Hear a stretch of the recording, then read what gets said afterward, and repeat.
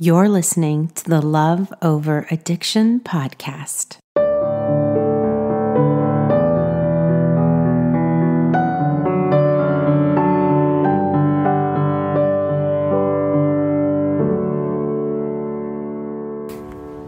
Hey, so I'm sitting on the front porch outside.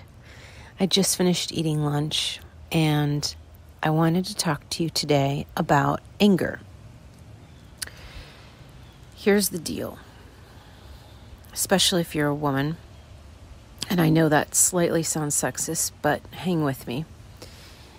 If you are a woman and you are dealing with feelings of anger, most likely you're feeling ashamed or embarrassed, because typically the story that we've been told is that women don't get angry, right? We're reasonable, we're calm, we're maternal, we're soothing, we're empathetic, we're soft, we're gentle. And anything other than that makes us feel really angry. I mean, anything other than that, anything outside of that, especially anger, makes us feel really ashamed and embarrassed and wrong. I know when I was married to a great man who suffers from addiction, I felt anger a lot of the time. Whether I was saying I was angry or whether it was just bubbling below the surface, I was angry at so many things. I was angry that he wasn't getting sober. I was angry that my life had become this broken and desperate. I was angry at myself for staying in a relationship that practically I know I should be leaving. I was angry at him for lying. I was angry at drugs and alcohol for ripping the man I loved away from me. I was angry at the people in his life for not helping me out and stepping in and having my back and helping me get this man sober. I was angry at rehab because it didn't work, and the rehab facility that he went to, and I was a single mom with 3 young kids while he got massages, acupuncture, and did all sorts of therapeutic stuff. It didn't work. It bought us 3 days of sobriety, and then he went back to his addiction, and I was angry about that. I was angry that there was no stories or no women or no other people talking about what the heck is going on in their families, and that addiction is just ripping away and stealing our loved ones. And I was angry about that there was nothing positive about it either. It was doom and gloom. Everywhere I turned for help, it left me even more depressed because nobody was having any answers. And everything just had all of these jargons that slogans or generic expressions, but I didn't know how to practically put them into practice. And it left me feeling really desperate and alone. And so, of course, I was angry about that. I was angry that I looked at my kids and I thought, oh my gosh, what have I done? I chose to have these babies and I can't bring them up in a safe home. And I was angry for them. And I was terrified that they were going to blame me when they grew up and caught on to what was actually going on.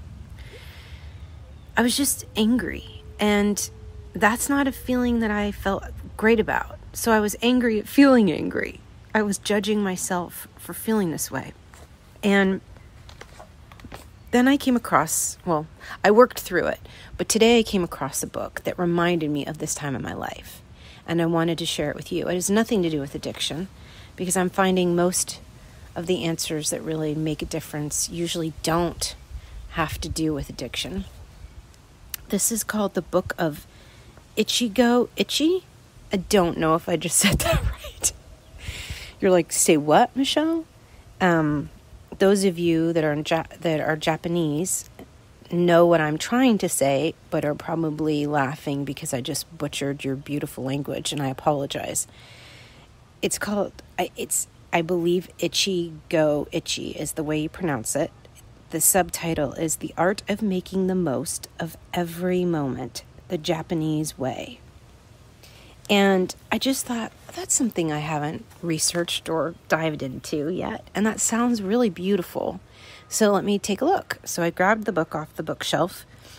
And I'm going to read from page 36 really quickly. Basically, the authors are saying there's 4 basic emotions, okay? And today we're just going to focus on one of them, and that is, ding, ding, ding, anger. You guessed it. So here we go. Anger. This emotion, linked to our survival instinct, originally helped us face danger that threatened us or our loved ones. Okay, full stop. Y'all get where I'm going with this?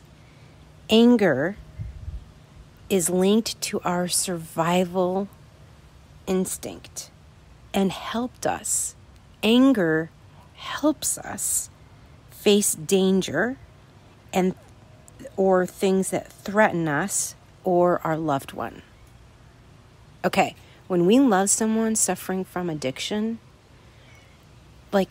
of course we feel threatened.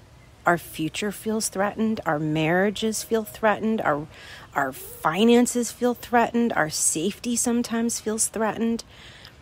Our kids' happiness feels threatened. Everything feels threatened. Everything feels like it's a second away from being taken away from us, right? And we do face danger. I mean, for many of us, having drug dealers as part of our lives, we're our loved ones have our, quote, friends or have connections to drug dealers, that's dangerous. Yeah. Or if our loved ones are driving our children or ourselves around while intoxicated, or even just driving by themselves intoxicated, that's dangerous. Absolutely. Some of us are physically threatened or verbally abused. That's very, very much danger. And addiction, if we are one of the rare people that are married to someone struggling with addiction and they don't, they are a safe person to be around, that's fine, but you still feel in danger because the drugs or alcohol are overtaking your loved ones. So, what I wanted to say about that was that basically every anger that you're feeling, every threat or every emotion of anger or every threat that you are feeling is normal when you're in this situation. If you are feeling angry or upset, that is because... I'm so sorry. Hold on one second, please. Sorry, guys.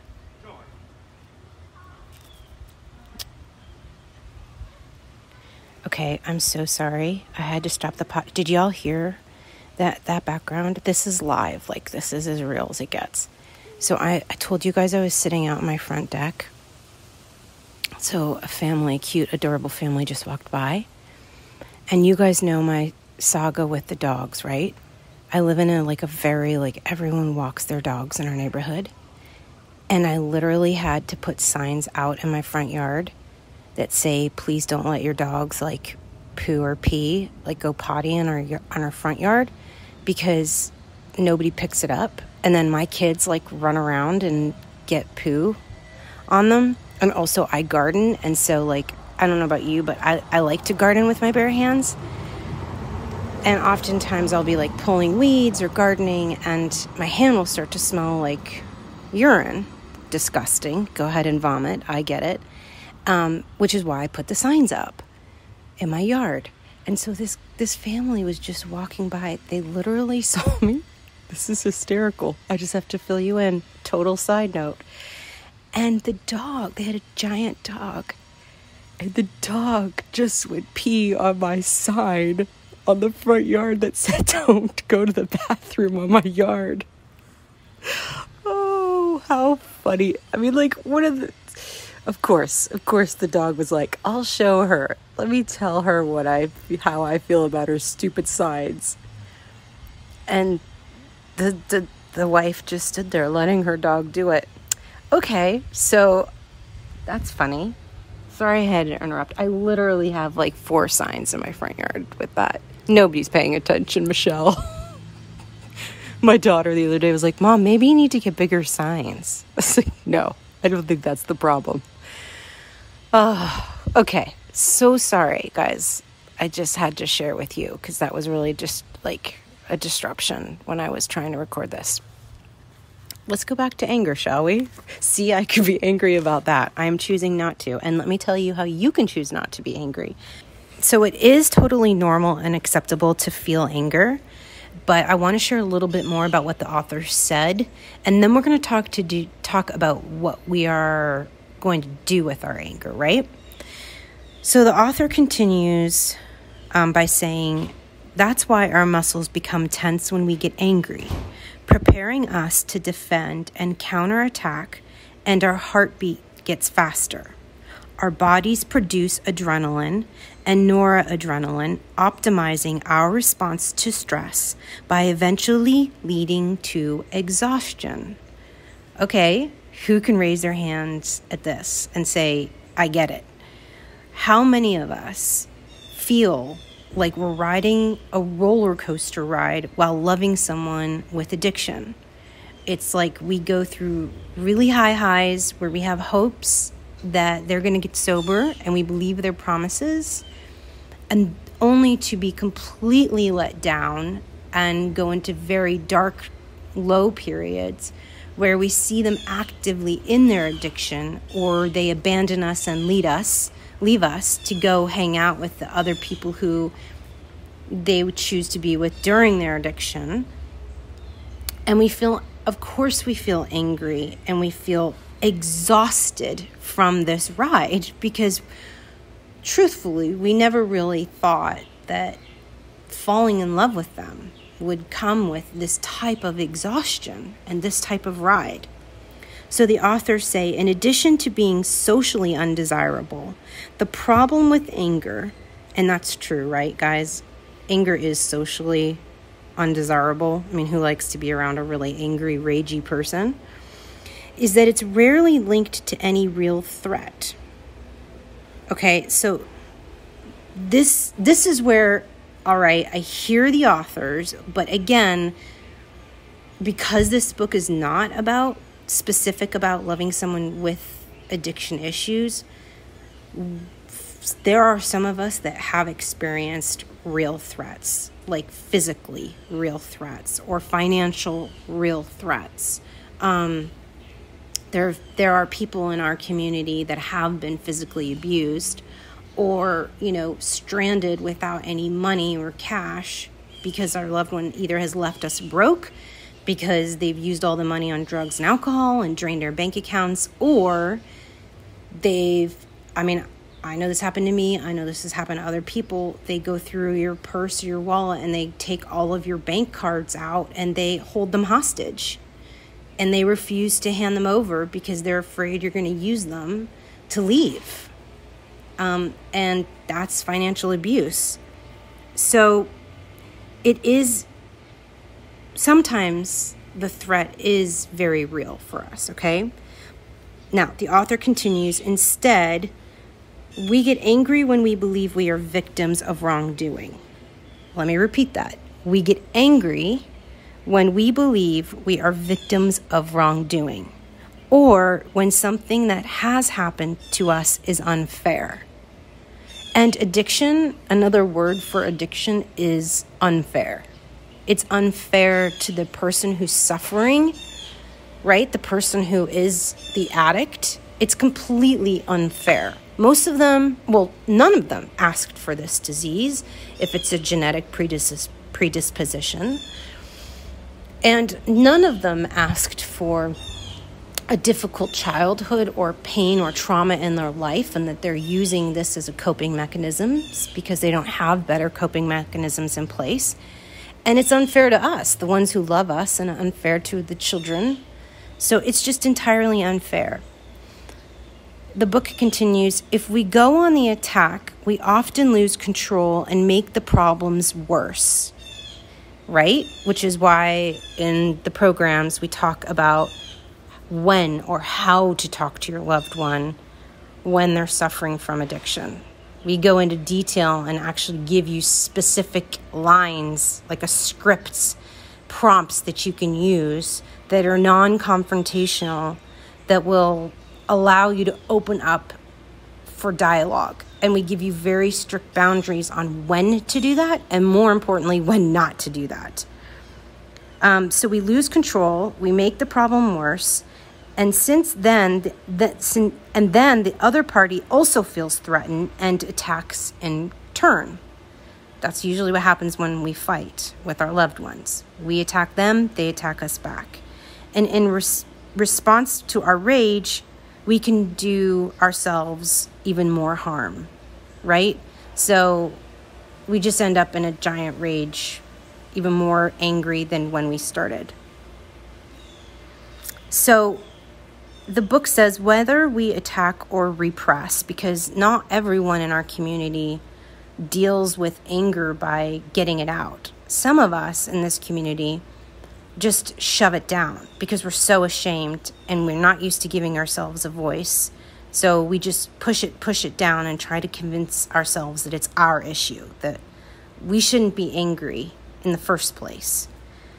So whether you're attacking somebody or you're repressing somebody, the book says anger is almost always a destructive emotion. And then they reference Buddha, and they said Buddha taught holding on to anger is like grasping a hot coal with the intent of throwing it at someone else. You are the one who gets burned. And I think that's very true. When we get mad, it's almost always due to our interpretation of something that has happened or that someone has done. I'm going to read that again because that's really good. When we get mad, it's almost always due to our interpretation of something that has happened or that someone has done. Therefore, anger keeps us tied to the past, preventing us from enjoying the here and now. Now, I know, I hear you. I can hear you loud and clear. And you're like, Michelle, you say that anger keeps me tied to the past, but I also know I'm getting angry at their drinking and drug use, and I know that they're not getting sober. So that's also like I'm getting angry about my future because they're not getting better. You know, it's not that I'm upset about some memory in my childhood, although you could be too.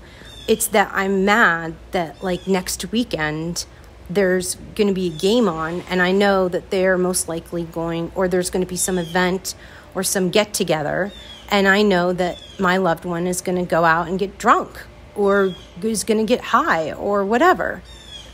And so you're upset about the future. So how the heck do I enjoy the here and now when I'm constantly living in a state of anxiety about my future, as well as anger about my past?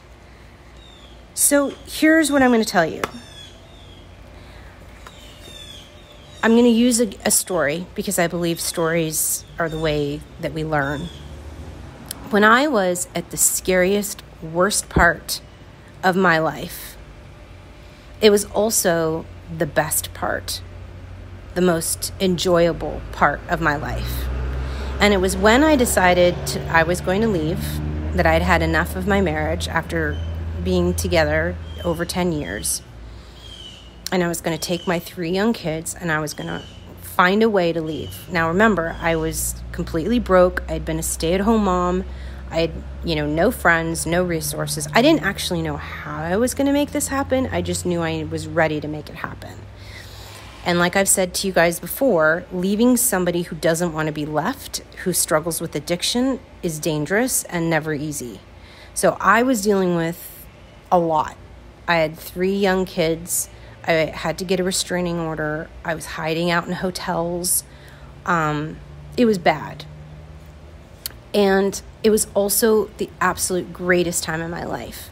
How is that possible? How can you go through trauma and have joy at the same time? Those seem like two very opposite emotions. Well, I could tell you one way it could have gone down is I could have stayed stuck in anger that, he was refusing to pay for the electricity. So there's many times where I couldn't turn on the lights because, I had to get a court order and call a lawyer on a Easter Sunday because I didn't have electricity in my house. I could have stayed stuck in anger and pissed that he was making it impossible for me to leave him. But instead, what I chose to feel was gratitude and joy that I was actually finally making progress, that I had arrived at the decision to do something with my life. And although I had many, many, many challenges along the way, I was so happy at the idea of doing something new. And this book talks about that. On page 23, there is a word for it in Japanese. I'm going to butcher it again. Kaika. I think that's what it's called.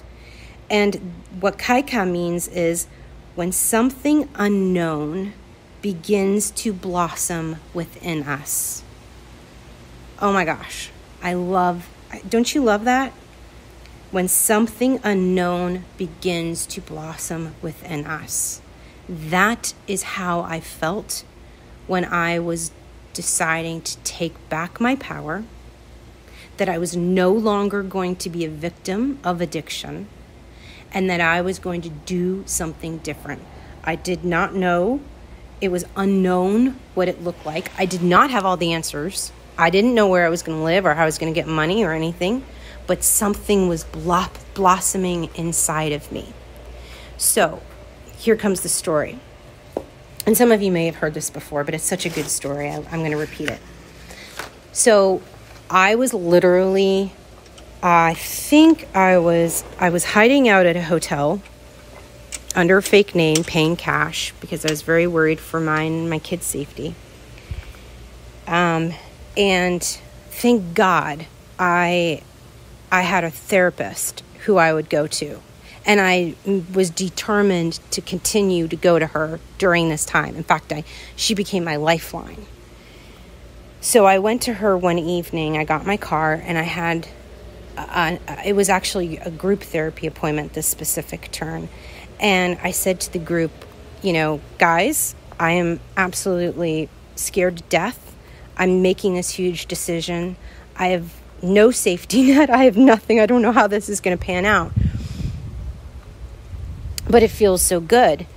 And they were like, well, where is he? And like, are you worried? You clearly are worried for your safety. I said, truth be told, he might be waiting for me out in the parking lot right now to confront me. I don't know. I know that I'm going to walk out of here. And there was one male, and he was adorable. There was one brave male who was in this support group with a bunch of other women. And he volunteered to walk me out to the car. And I got in, and I was like, yeah, he could be like following me home. But what I did was I got in my car and I just went through every single thing that I was grateful for. So I put on my seatbelt, and I was like, I'm so grateful for the man that invented seatbelts so that I can be safe if I get into a car accident. I put on my favorite song at the moment, which was Kanye West. I think it was Gold Digger. I don't know why, but that song really did it for me. So I put on Kanye West, blasted it on the radio, rolled down the windows, got on the highway, and just sang along and pretended that I was like a rapper. And I was so grateful for Kanye West, for his music and picking me up and putting me in a good mood and allowing me to be goofy in a car. I was thinking about my mom who was babysitting my kids at home, and I was saying, I'm so grateful that I have a parent that has really stepped into my life to help me through this period. And then I thought, I'm so grateful. This is going to sound terrible, but that my kids are going to be asleep when I get home because I'm exhausted. And bedtime is really, really hard when you're a single mom. And all you single moms understand that. So I'm like, I'm so grateful that they're going to be peacefully sleeping, and I don't have to do bath time and bedtime, that I could just kiss them on the cheeks and tuck them in and feel love for them, but that I can go take a bath when I get home. And then I was like, I'm so grateful for baths. I'm so grateful that I have running water, warm, clean running water, and that I have these like bath bombs that I can put in there. I'm so grateful for the book that I was reading at the moment, and so grateful for that author who had the courage to write the book. I was so grateful for my warm, cozy sheets that I was going to get into. Yes, they were old, but they also were really soft, and I loved that. I was so grateful that I could, even though I was going through this terrible time, that I could finally sleep at night in my own bed, knowing that I didn't have to wait for him to walk through the door, not knowing if he was drunk or high or who he had been with, that I was going to sleep through the night and wake up when I wanted to wake up and not have to worry or carry that baggage anymore. It felt so good to be able to be in my home alone. The thing that I was afraid of the most, of being alone, became something that I was so grateful for once I was finally alone and I realized I had nothing to worry about. Do you see? Something inside of me was blooming because I was present in the moment. Could have easily sat there and worried about, how the heck am I going to pay my lawyer bills? Where am I even going to move? Am I even going to stay in this state, or am I going to go somewhere else? I could have easily gotten all worked up and all caught up in all of the details or all the possibilities of what he could have done to me or the kids. But instead, I stayed in the moment, and I allowed myself to enjoy whatever was blossoming inside of me. And I allowed myself to stay present and in the moment, which allowed me to feel grateful for what I had. And when I really looked hard enough, it was so much. I had so much. And I'm not talking about my bank account. I think I had like $7 in my bank account. I'm talking about my soft, cozy sheets and clean water and a car with a seatbelt and kids and a family member that was helping me and 3 little delicious nuggets in their bed that I adore, that I would take care of and that I would dedicate the rest of my life to. A quiet, silent, peaceful home that finally I was in charge of the tone in that room, and only me, and finally me.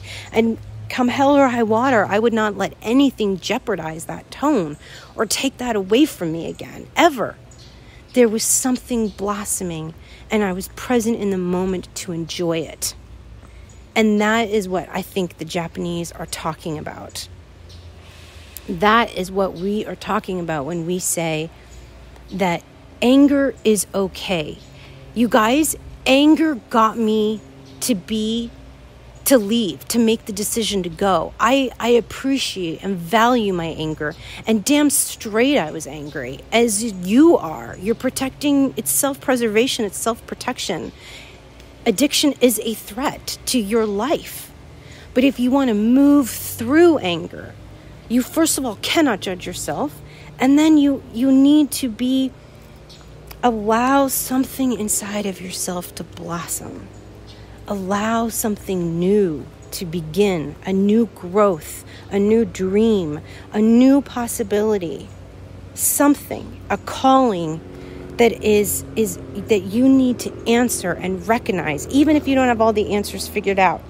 And I'm not talking, it might be leaving for you, it might not, it might be something else.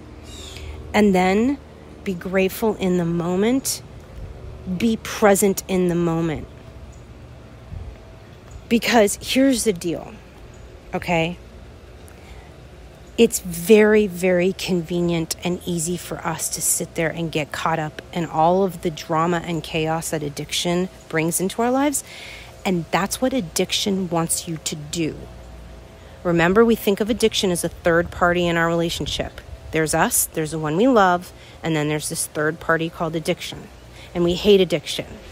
Addiction wants us to stay focused on the chaos, the trauma, the unfairness, because if we continue to stay distracted, it prevents us from getting healthy and better and in control. And addiction does not want us to get in control. Addiction wants us to stay weak so that addiction can maintain control. This is a battle between you and addiction for your future, for your mental health, for your safety. And so addiction will use anything to distract you. But if you are present in the moment and you talk yourself down off the ledge and you say, listen, I sure as heck can easily get angered here. But I'm going to choose to take a look at the things that be in the moment. And I'm going to choose to take a look at the trees right now. Like I'm looking at my trees in the backyard and they're swaying with the wind. And if I close my eyes, I can feel them and I can hear them and it can fill my heart. You have the equivalent of trees in your life right now. You do. So let's choose to look around your surroundings right now. Think about all the things that are beautiful in your life and allow something to blossom within us. Something new, something beautiful, something spectacular, something special, something different. I know you can do this. Anger, nothing wrong with it. Nothing wrong. No judgment here. I don't judge you. You don't judge me. Okay? Let's walk through it, though. Let's not just park on anger. Let's work through that. Let's be responsible, mature adults and say, I'm angry, but I'm not going to stay angry. I'm going to choose to do something different. I'm going to take my power back from addiction. I'm going to take some deep breaths. I'm going to realize that I'm responsible for allowing myself to enjoy the moment, and I'm not dead inside. There are still things that are blossoming inside of me. Addiction has not killed me. Instead, it is my opportunity to grow. And see, my dog Tubby agrees with you. She thinks so too. She's agreeing. Okay, guys, that's it for me this week. I hope you found something helpful. I love you guys. I believe in you. And I'll talk to you later. This podcast is created for your support, encouragement, and entertainment with my personal thoughts and beliefs. We are bonded together by the fact that we love someone suffering from addiction. This is not intended as a substitute for therapy or advice from a professional.